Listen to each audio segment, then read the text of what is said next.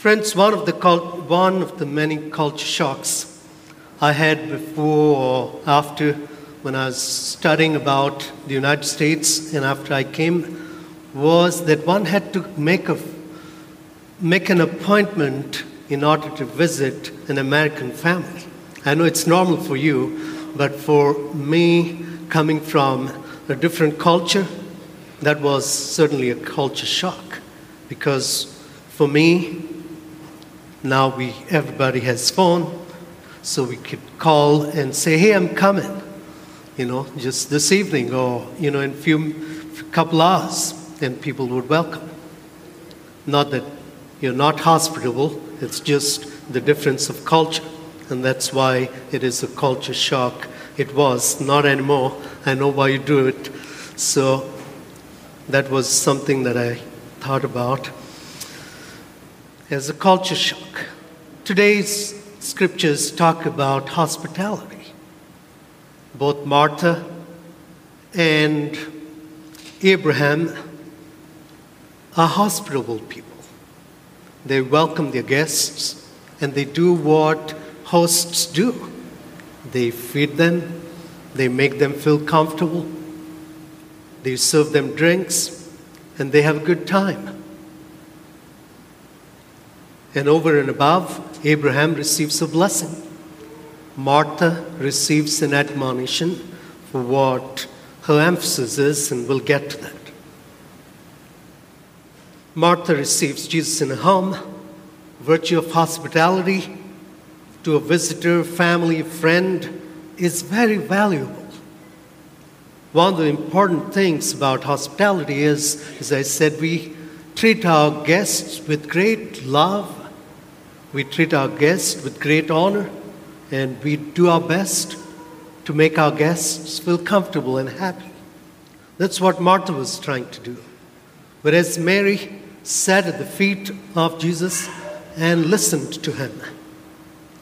She reminds us of a relationship that a teacher has with the student, that a disciple has with the master.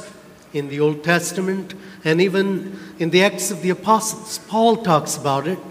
In Acts 22, he says, I sat as a student before Gamaliel, who was his teacher and master and rabbi. And that's what Mary does. She sits at the feet of the master, wanting to learn from him, listen to him, and follow his teachings. So what's the difference?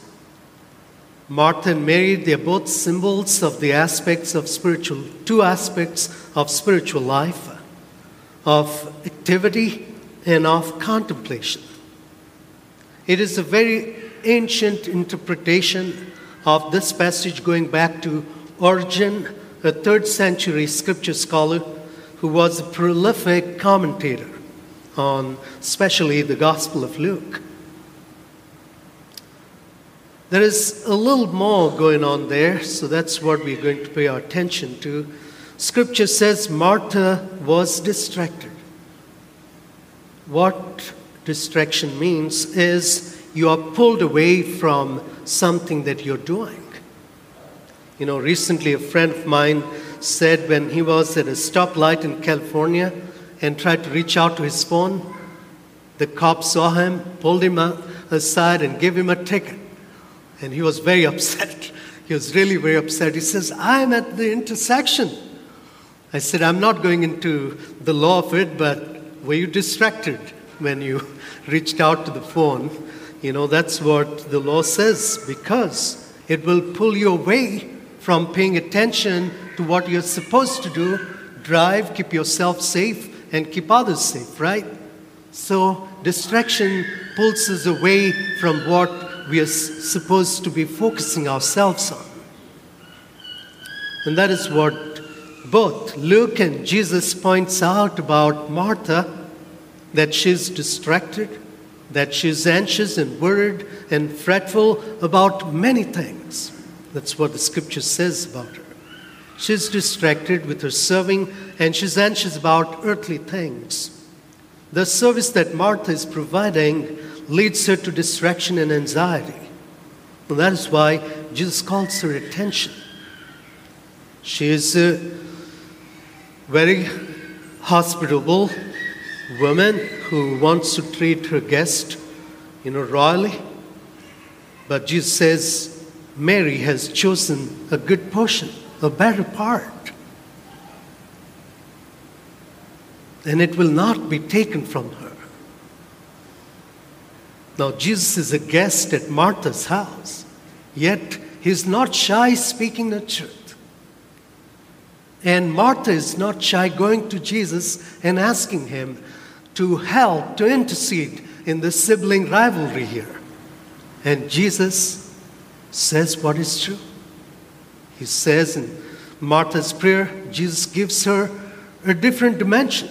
He leads her on the right path. That's what happens when we come to God in prayer.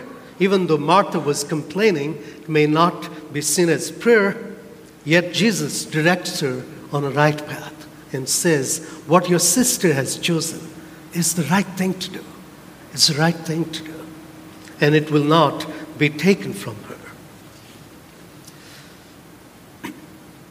So, coming to Origen, this 3rd century scripture scholar, commentator, he says this about contemplation and action. There is no contemplation without action. There is no action without contemplation. So it's not either or, it's both. You have to sit down before your master, you have to learn from your teacher, and then you've got to go out and do what your teacher asks you to do. So, both are essential to be animated to the love of God and to the love of neighbor. Both are needed to be animated toward the love of God and love of neighbor. It is a fundamental virtue to be hospitable. But the activity and service can easily pull us away from God. And that's what distraction does, pull us away from God. It can easily become, guess what? An excuse, right? Reason not to engage in prayer, reason not to engage in contemplation. I love to pray, but I'm so busy. I have only this many hours, 24 hours, and I've got so much to do. That's what Jesus says. In other words, that's the distraction. With earthly things, whether we pay bills or do chores in family or work or school, all those are good things. All those are right things to do. But can we strike a balance?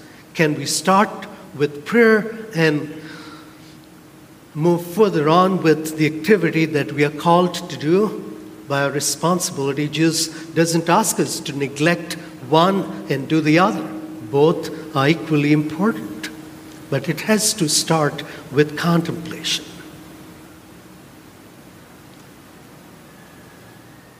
And so that's a legitimate concern of life, to become a distraction away from contemplation. In other words, one thing that is necessary is prayer and discipleship. Prayer and discipleship go together.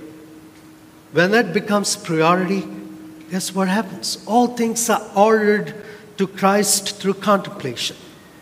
Isn't Christ the master and the focus, the center of our lives? Prayer and contemplation then becomes the source of strength that is necessary to be engaged in service of our neighbor and duties that you're called to do in our daily lives, chores, and other responsibilities. So I don't know about you, but so often it is a big struggle for me.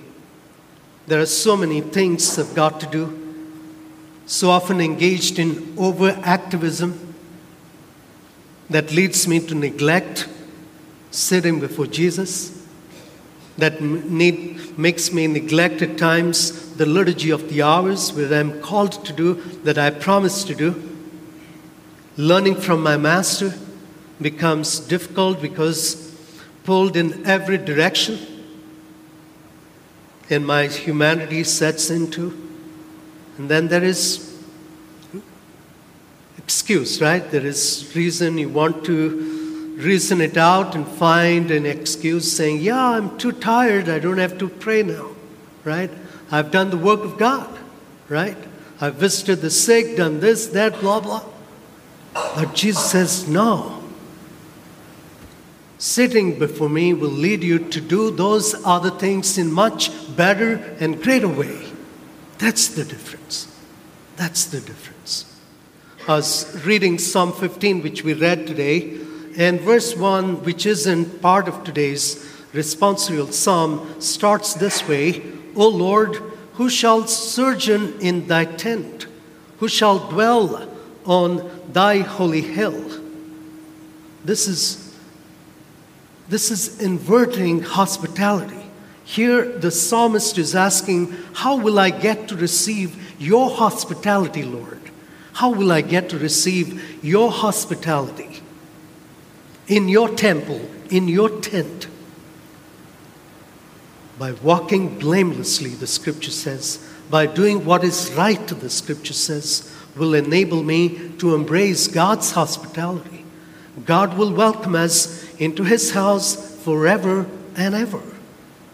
So, how much time can I spend sitting before my guru, my teacher, my master, learning, spending time listening, reading scriptures, studying the sacred scripture, teaching our faith to our children? This is one thing necessary, Jesus says, and will not be taken away from any of us. This is the better portion of our life, and we cannot neglect it. This will, in fact, lead us into the tent of God, into the house of God, into the joys of everlasting life. And isn't that our purpose? Isn't that our goal?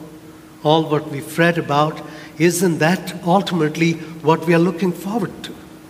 So let's focus our attention on what Jesus says are distractions and get away from them, and what Jesus says is critical for our spiritual life and for our holistic well-being. In the name of the Father, Son, the Holy Spirit.